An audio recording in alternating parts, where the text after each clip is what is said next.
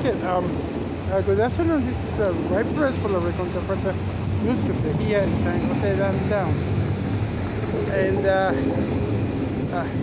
we are here in the First Street and Santa Clara Street, you know. San Jose downtown, it's a few more blocks.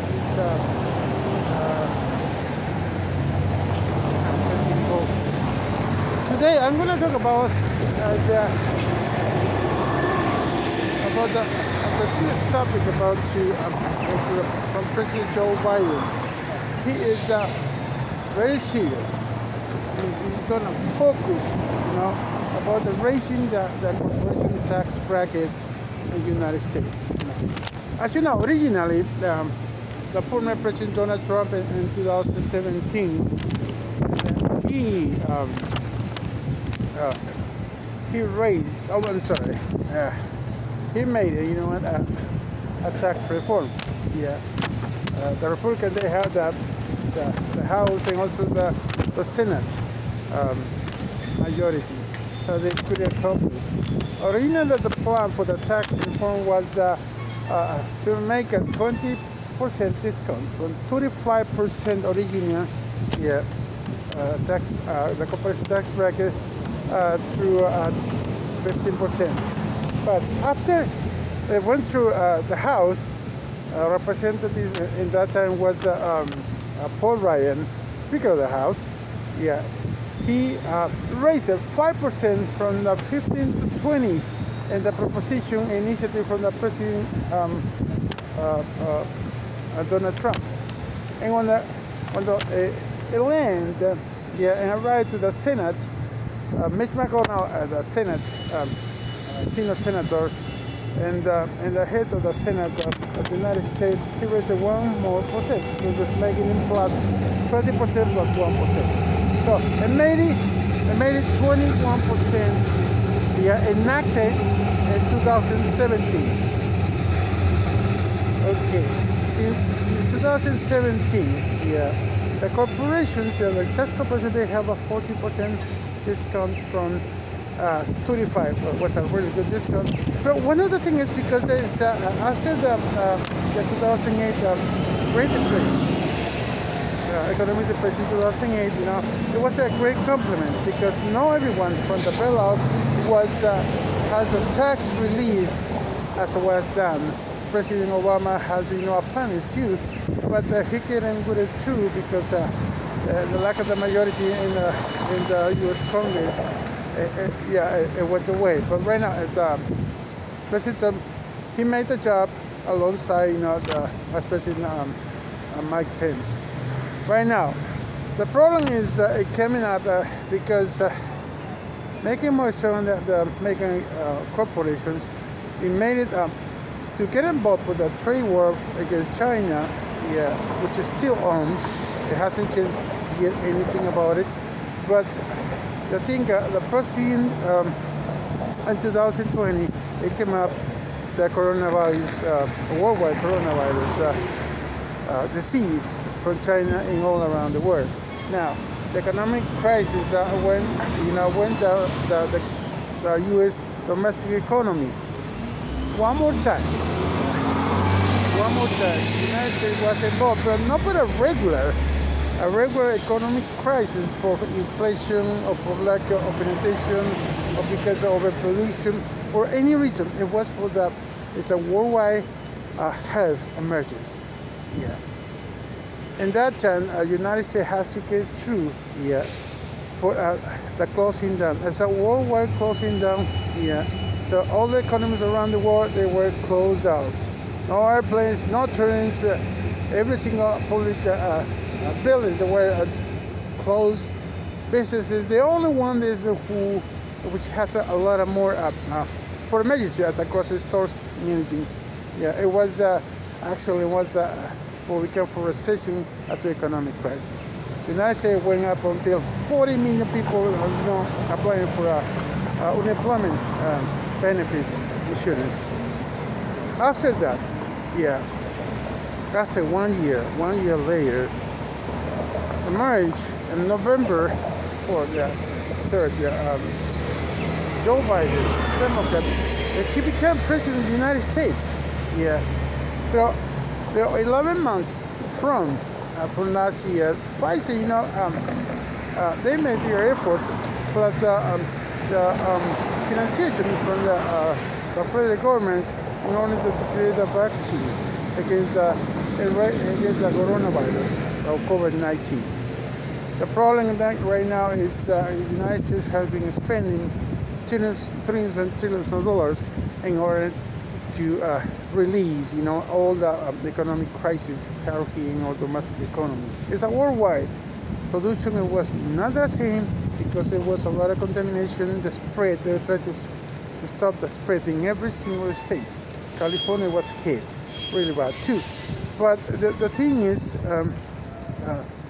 the plan of the rescue for American economy, it have a cost. Yeah, we're talking about with a new president, $1.9 trillion for the American rescue. Yeah, in order to keep going with the general vaccination with Pfizer, Moderna, and also Johnson & Johnson right now. Yeah, they're putting President Joe Biden for $160 million in the beginning of his administration for distribution, manufacturing distribution, and the creation of COVID-19 news sites in order to, enforce, the general immunization in the United States. The campaign was in full. Yeah. Right now, until today, since the beginning of December, the first week of December, is 167 million Americans has been given a dose. Just one dose, because Pfizer Moderna is a set of 2 doses, and Johnson & Johnson is one set, one dose. But more than 61 million Americans are fully vaccinated. Yeah. California is also more than 20 million. 20 million point 300,000 California has been already vaccinated. Yeah, we're talking about more than 7 million people, already fully vaccinated in California. The state of California. So we're making really the effort and making it ahead of the United States. Yeah, as California has been all these years. Now, the President Joe Biden is going to raise. It's a link. He has the first one, the $1.9 trillion for the American rescue, and also the second one, the $2 trillion for the infrastructure campaign in order to reestablish the economy, the creation of jobs, and also the infrastructure of buildings, new schools, and everything. The creation of the job was very important in order to keep going forward, in order to release, the crisis. The crisis is coming back because the economic rebound factor is already in. You see San Jose, California, here in the Bay Area, they are coming back with a lot of strength, but it takes time too, because from the bottom we are rebounding again in order to create, more jobs and coming back for the new businesses. It's a damage, that's true, but the thing is that President Joe Biden has mentioned it very clear, raising the 7% more from 21% to 28%, the corporation tax bracket is going to make up $740 billion in the next 10 years or decade. Cover the infrastructure plan for the American economy, domestic economic reactivation, the creation of jobs, affordable houses, and also the transportation bill. The transportation bill is very important. It's putting like $621 billion. And also affordable housing for the 650 million all around the United States. 210 billion is to build more than 2 million houses around the United States. So the creation of job. But also, you know, is fixing bridges, roads, freeways, everything what you need for. Yeah, it will create a lot of jobs. You know, the more than 2 million people will be 2, 3, 4, 5 million working on it. As we know, you know, this is the linking. Yeah, if President Joe Biden needs to use the resources in order to cover, you know, the deficit what we already have from the beginning of the pandemic. Coronavirus costs trillions of dollars in the United States. Yeah, we need still for the unemployment people. Yeah, it went down from the from January 62 to 6.3%, 6.2. Right now 6.0% in March. California is the same thing. California was in January 9%. In February, released last number is 8.5%. For March, it should be for 8% or less.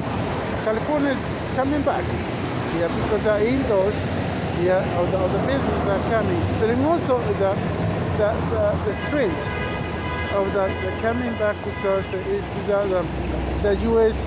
general immunization campaign is going with a lot of strength. President Joe Biden put $160 billion in order to push forward and vaccinate all Americans here in our states, in all the states, all 50 states. So, but also he's going to make the announcement for April 19. They're going to try, you know, to vaccinate, also making more faster, you know, the adult people, to be vaccinated. In the beginning, you know, President Joe Biden wanted, you know, to by ending May, every single adult to be vaccinated in the United States. But also, you know, Pfizer came up with a new vaccine for the teenagers. They can be vaccinated from 12 years old to 15 years old. Johnson & Johnson is working in the same way. Yeah, so teenagers from 12 years old through 17 years old. So it's coming along. Yeah, but it's going to be a lot of work. But also, between that is one another item is that capital gains is going to be raised from 27% tax bracket to 29.3%. So it's trying to make to collect more resources, and also for the people who has been more than $400 million in a special tax. Yeah, for the wellness the wealthy people is going to be taxed for sure. But one other thing that President Joe Biden say now is if he step forward is because from 51 to 52 the largest corporation in the United States hasn't paid in the last 3 years any single dollar taxes. And then they are among the most richest, the more wealthy 500 largest corporations in the United States. So it's coming along, and the discussion is on already, and probably, you know, in the House, Nancy Pelosi will discuss it. Bring also, you know, the Senator Democrat, also Nancy Pelosi, who is the Speaker of the House. Both of them Democrat will discuss it. You know, the raising the tax corporation from 21 to 28%. We'll see what's going to happen. Okay, this is everything for today. This is Ray Perez, reporting from the Counterfeit newspaper here in San Jose, downtown in California, United States.